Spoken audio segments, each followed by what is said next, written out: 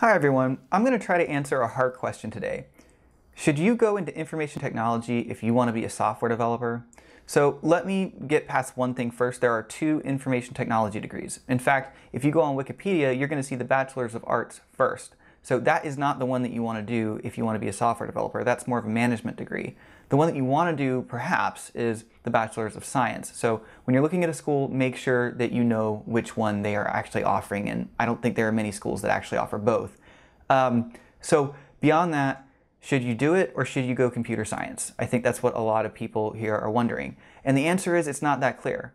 I'll start with this, that there are companies out there that will only hire computer science majors as developers. That's just the plain and simple of it. But I don't know how many companies are really that way. I just know that there are some that are. I always felt when I was applying that there were some, companies that just looked over me because I was an information technology major, but I can't actually be sure of that. So there are two different ways to go, and if I'm being honest, if all you know is you want to be a software developer, but you just want to go through, learn the basics of programming, and be able to get a job out of school, computer science might be the better way for you to go if you can stomach the math. Now, if you're more looking to go in and figure out what you want to do and already be ready to specialize in it, information technology might be a better role. Now, I'm working as a software developer. I have an information technology degree, and it worked out for me. That doesn't mean it'll work out for you.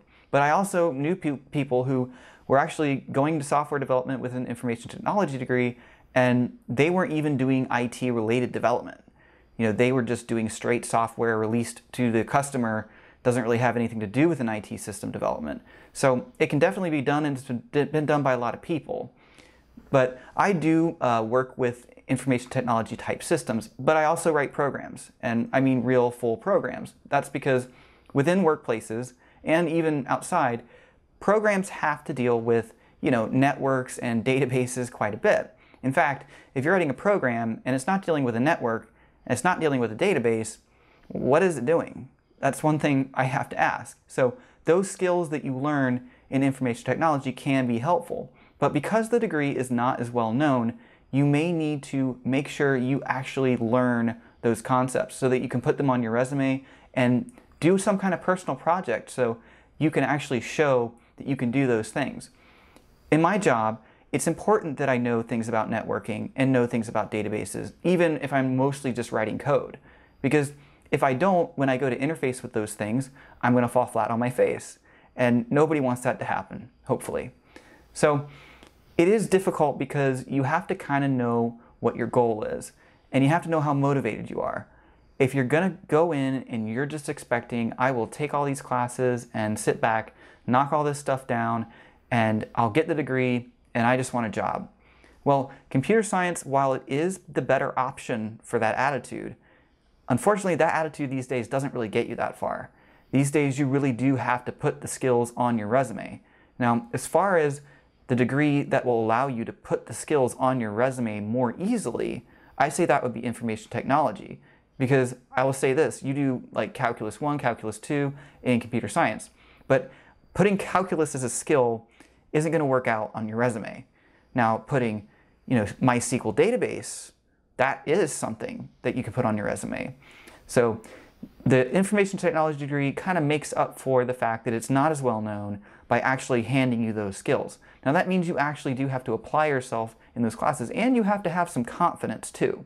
Because if you take the class and you walk out thinking, well, I managed to pass the test, but I definitely don't want to tell somebody that I know how to work on a database. So that's a trap that you can fall into, just walking out of the degree and thinking that you can't really do it.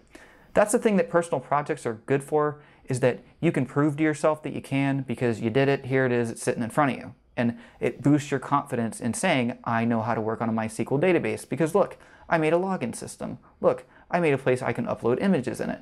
Obviously, I know how to work on it a little bit, right? And when you're doing that, realize they know that you're new. So that is my answer. There is no clear yes or no as, should you do it. I will say there are certain specializations that an information technology degree would be better, that if you're going to work for an IT department as a developer, then yeah, IT is probably better. Although computer science will work too, it is a little bit more about the skills you have versus the specific degree you have. Especially if you're dealing with a tech degree, right? So I hope this answered your question, and I hope you have a good night.